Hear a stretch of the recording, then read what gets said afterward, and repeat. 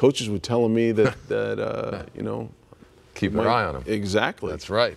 Soon, coming up. son. Yeah. Make way for the little man. He's got some skill, man. He does. He is. I mean, you see his video. It is really. It's infectious. You just want to watch it all. Write down that name. Yeah. See you at 11. Okay. That is it for the news at 10. Next at 11, as homeowners pick up the pieces following the Holy Fire, firefighters are helping to clean up the mess. A look at the new mission in Lake Elsinore as crews work tirelessly to help residents return to a new normal. And a man is shot and left for dead in Santa Ana following a gas station attack. We are live as detectives work to unravel the murder mystery.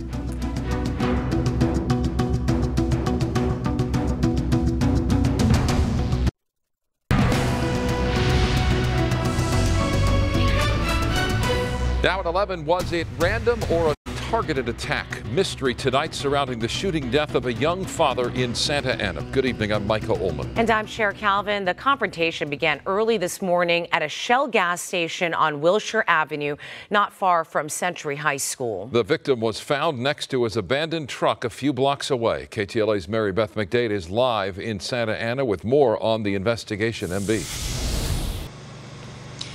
Mike and Cher, someone came by and lit a candle for the victim, as you can see behind me here, flickering in the night.